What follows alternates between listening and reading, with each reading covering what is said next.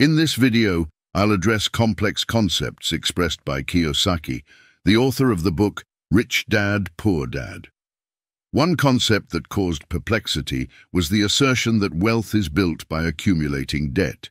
He expressed this at the beginning of one of his talks. Rich Dad taught me to appreciate debts, while people advise avoiding them. I encourage taking them on to achieve wealth. Kiyosaki contends that the wealthy hold wealth through many debts. However, in the lecture, he overlooked detailing this concept, leaving people perplexed. In America, people incur debts to appear rich rather than actually being rich.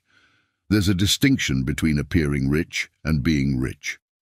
One can acquire a car and a luxurious residence through financing to create an appearance of prosperity, but in reality, the only consequence is the accumulation of debts. I collaborate to educate people about finances, money, and investments. If you aim to achieve financial freedom and accumulate a large amount of money, subscribe to the channel and enjoy the video. If you find it useful, we have also recorded a series of videos where we share valuable strategies for anyone to move from absolute zero to wealth in 6 months. There are 3 completely free videos, and the links will be in the first pinned comment. Let's return to our main subject, rich debt and poor debt. The discrepancy lies in the type of debt people incur. There is a category of debt that can drive prosperity and another that can lead to decline.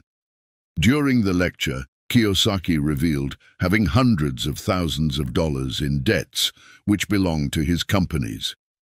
Kiyosaki advocates for the existence of detrimental debts and beneficial debts. Debts are detrimental when used to acquire assets that impoverish the individual. Indebtedness through installments or credit cards results in impoverishment when buying consumer products with interest and charges, making the acquisition more expensive than if it were made in cash. This also applies to the acquisition of cars for personal use and homes for residence, or any asset that incurs ongoing expenses after purchase. Cars and homes generate constant expenses, so the debt incurred to acquire a liability leads to impoverishment. Simplistically, a liability is anything that recurrently takes money away. They are things that depreciate over time or generate regular expenses. Beneficial debts are those that lead to prosperity, that is, debts that enable the acquisition of assets or goods that generate income over time. According to Kiyosaki, the wealthy spend their lives incurring debts to acquire assets. I'll present some examples. The rich obtain loans to acquire or establish businesses.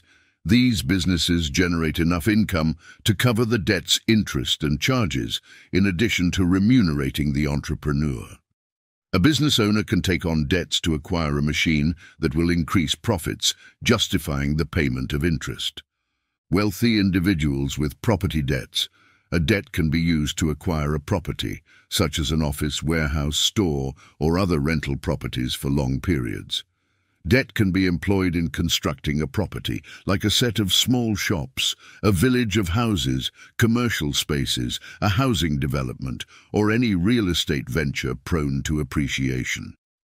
An example would be someone who acquired dozens of lots in a famous housing development where high-end residences are usually built. To buy these lots, this person only needed to pay a small down payment for each one. They were marketed even before the start of the development, using a bank loan, offering another property that was paid off as collateral. This person did not use their own capital to obtain dozens of lots. The down payment was made with borrowed money from the bank, and the remainder was financed by the construction company that owned the development. Over time, this person sold the lots to interested parties and established partnerships with small engineering companies and architects specialized in building luxury homes. Instead of selling the lot through these partnerships, they could also market the lot with an already built luxury house. This is just an example of how it is possible to profit through debts in the real estate market. Small ventures in this scenario do not require large sums. A modest individual could acquire a hot dog cart, churros, popcorn or barbecue through financing. This cart could be turned into a new enterprise capable of generating the necessary revenue to cover the debt's interest. The same person could acquire a second cart and establish 10 carts with employees at different locations in the city. A small entrepreneur could launch new restaurants through loans. A real estate entrepreneur could acquire a well-located property, convert it into a restaurant through financing, and rent the property for several years to a renowned restaurant owner in the city. As Kiyosaki prospered with debts and real estate, he favors real estate investments through debts as a path to wealth. He often uses his own fully paid properties as collateral to obtain bank loans with reduced interest rates. We know that banks offer lower rates when a good can be offered as a payment guarantee. This good can be taken and auctioned off by the bank easily in case of default. This greater security in the face of potential non-payment results in lower interest rates, that is, money at reduced cost. Kiyosaki has shared examples where he had a $100,000 property and could easily borrow $300,000 at 3% interest per year through banking institutions. With these borrowed $300,000, Kiyosaki could acquire other income-generating properties through rentals. In this way, he would not need to acquire these properties entirely up front, being able to use those dollars to make down payments on several properties, further increasing the debts.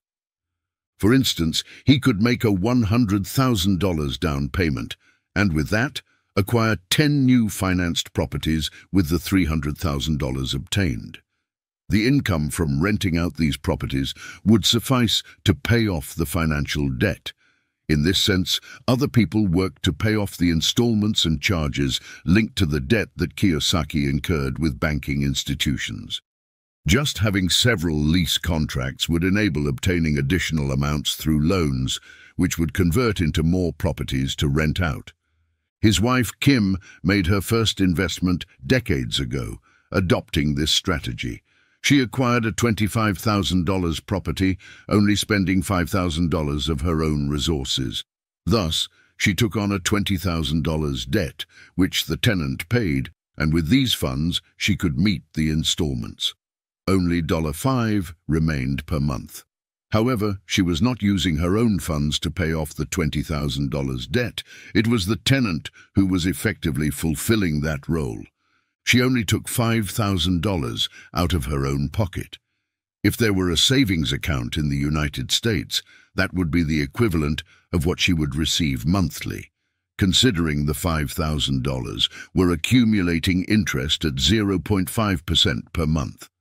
However, in the United States, 1.25% is what people annually obtain in conservative investments. For her, the crucial aspect was that after a few years, she would have a fully paid property in her name, thanks to the hard work of various tenants who passed through the residence. The same tactic was employed by her to make million-dollar investments. During the lecture, Kiyosaki mentioned that his wife owned several hotels following this strategy of investing through borrowing frequently. What a small hotel room generates in revenue over a weekend is equivalent to what we could obtain in a whole month from a leased residential property. Currently, there are platforms like Airbnb where anyone can rent a property or part of it for a season, not necessarily for a month. Before replicating this model, it's essential to understand that investments involving debts carry a higher risk. Losing your own money in an investment is an inconvenience. Losing someone else's money in an investment is a duplicated setback. There's nothing inadequate about making risky investments, but to do so, one must learn to manage risks. We are in the United States. Nonetheless, individuals like Kiyosaki often rely on the services of accountants and consultants who make calculations and assess the economic and legal viability of ideas before they're implemented. People like him also rely on lawyers who examine and draft contracts and property documents before acquiring, financing, and renting.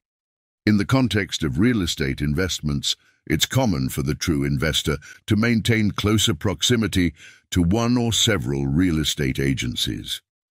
The advantageous opportunities that arise in this market are not advertised on the internet or on real estate agency websites. All real estate agencies keep in touch with investors. When I mention investors, I refer to people who have financial resources or the ability to obtain immediate debts to take advantage of a favorable opportunity. When an attractive opportunity arises, real estate agencies contact these investors even before starting any online promotion. Promising deals are closed within hours or a few days. When the property is advertised on the internet, it indicates that neither the real estate agency owner nor their acquaintances, partners, and investor clients have shown interest in the deal. Only at that moment does the opportunity become public. Rest assured that individuals like Kiyosaki don't seek opportunities where the general public looks. He receives calls from real estate agencies and even from lawyers who are aware of the opportunities that arise in the real estate business world. The sales effort is inversely proportional to the value of the deal.